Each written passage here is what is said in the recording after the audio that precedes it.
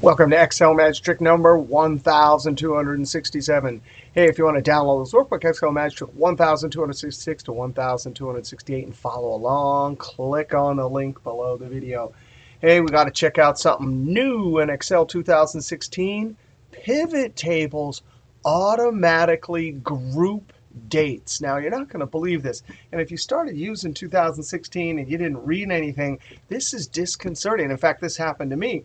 First time I did a pivot table group dates, I thought it was going to have to group, but it did it automatically. Let's click in a single cell, and our goal really is to roll up revenue into monthly reports. Now notice these dates, some of them are 17, some of them are 16. Control down arrow, so we have like 2,000 records, all the different months from those 2 years. All right, we click in a single cell, insert, pivot table, or we can use the keyboard Alt and V. I'm going to put it on this existing worksheet, the location, let's say F4. Click OK.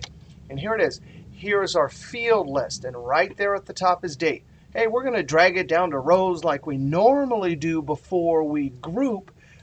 Boom! Now, usually when we drag date down to rows, we get a unique list of all the individual dates.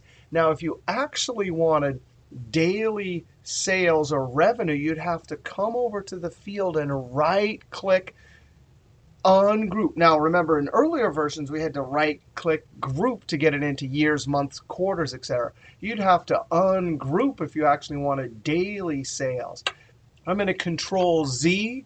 Now, notice over here in the rows area, and I'm going to pull the middle up here.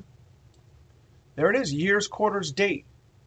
And sure enough, up here we have date, quarters, and years. Now, date is month. If we come over here, we can expand. There's the quarter. There are the months. Now, if you didn't want quarters or years, you simply uncheck.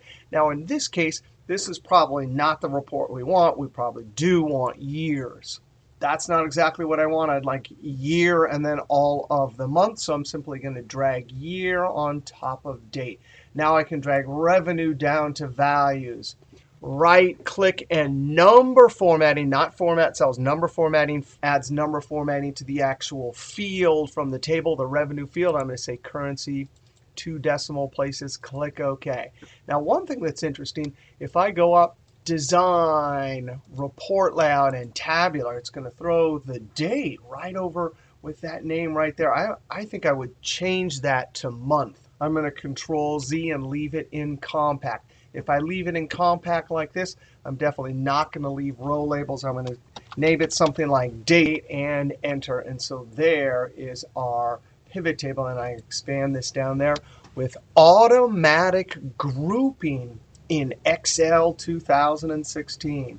All right, we'll see you next video.